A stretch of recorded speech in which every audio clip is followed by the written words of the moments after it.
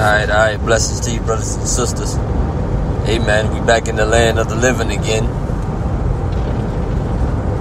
Really smooth, easy topic this morning. Well, the Word of God is always nourishment to the bodies. Amen.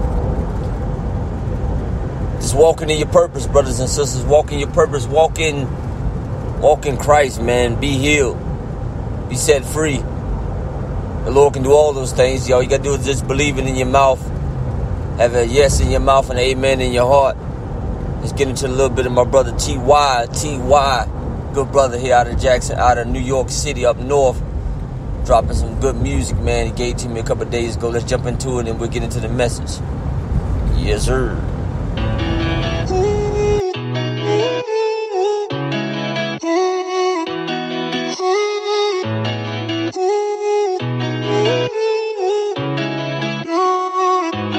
Lord, we need your power, Spirit. Let it fall on us right now, sweet Spirit. Fall on me right now. I feel your presence within me. I need you within me. I send your Holy Spirit right now. Possess my mind, my body, mind, and my soul. Do it within me. Hey. Do it inside of me, Lord, I need it. Do it inside of me, Lord, I need it. Move it inside of me, Lord, you can do it. Move it inside of me, Lord, I need it.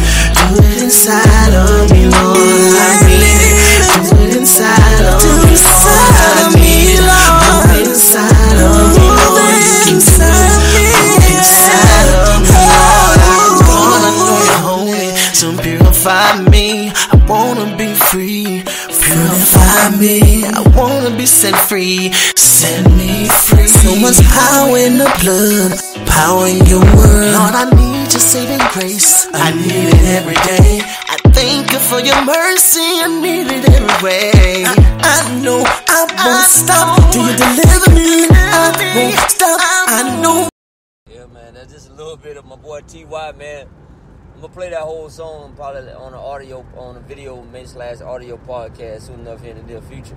But brothers and sisters, it's a blessing. And that's the reason why, just like my brother said in the song, man, purify me, Father. Purify me so that I can be set free. Amen. And that's what you want. You want the Lord to purify you. Be set free in the Lord. Amen. But that's what you want. You want to be set free. I know a lot of us are going through some things. Come on now. I know a lot of us are going through some things in life. We're dealing with some stuff.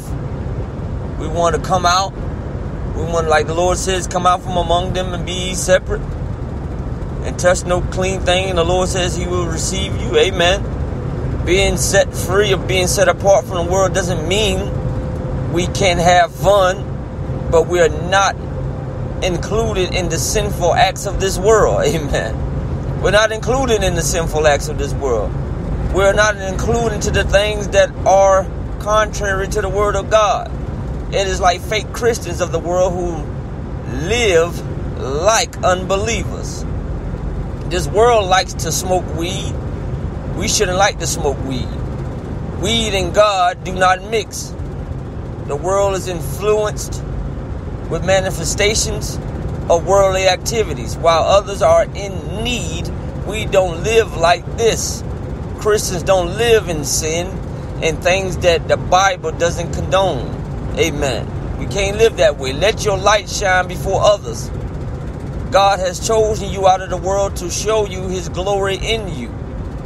You're in the world, but do not be part of the world. Hallelujah. Don't follow the world's desires and live like unbelievers, but walk like Jesus, our Lord and Savior. Our holiness comes from Christ. Amen. Amen. In Him we are holy. We must allow our lives to reflect our outer appearance and love for grace, peace that was paid for us on the cross with Jesus Christ. Amen. So we know, brothers and sisters, we're no longer of the old man. In the book of 1 Peter, chapter 2, verse 9, it says, "But you are not like that, for you are a chosen people. You are a royal priesthood, a holy nation, God's very own possession. As a result, you show others the goodness of God.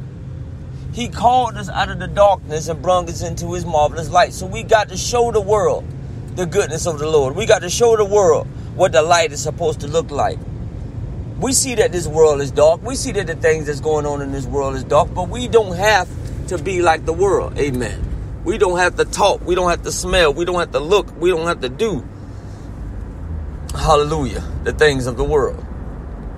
In the book of Deuteronomy 14 and 2, "You have been set apart as holy to the Lord your God. And he has chosen you," amen, me, you, "from all the nations of the earth to be his own special treasure." Hallelujah. We the Lord's treasure, brothers and sisters. You see how wonderful that is? We are the Lord's treasure. That's wonderful. Revelation 18 and 4. Let me give you another one. "Then I heard another voice from heaven saying, 'Come out from her, my people, so that you would not share in her sins, so that you would not receive any of her plagues. Come out from among them,' the Lord says, 'and be ye separate, and touch no unclean thing.'" See, we set apart. You see how wonderful it is to be set apart? See, this is not nothing hard. This is not nothing that is saying that you in bondage or you got to be in a law underneath the old Mosaic law and you got to do this and you got to do that. No, the Lord ain't making it hard because it's not hard because he already chose you. Amen. Hallelujah. See, the Lord, he already chose you, and he chose you out of the darkness and bring you into his marvelous light. Brothers and sisters, what do we have to fear? Amen. Let me give you two more here in the book of Psalms 4 and 3. "You can be sure of this. The Lord set apart the godly for himself, little g. The Lord will answer them when I call to him." When we call to him, the Lord will answer. I'm telling you, it don't matter what you're praying for, but you got to elevate your prayer. You're elevating your life, elevating the things that's going on in your life. You got to elevate. Everything must go up, up, up, and up. See, as you mature in your walk, your prayer life should mature. Your words should mature. You should be using different words, different speeches, not coming to the Father with the lollipop prayers. And sometimes, yes, I know a lot of us got microwave prayers where they poop, poop, and that's it.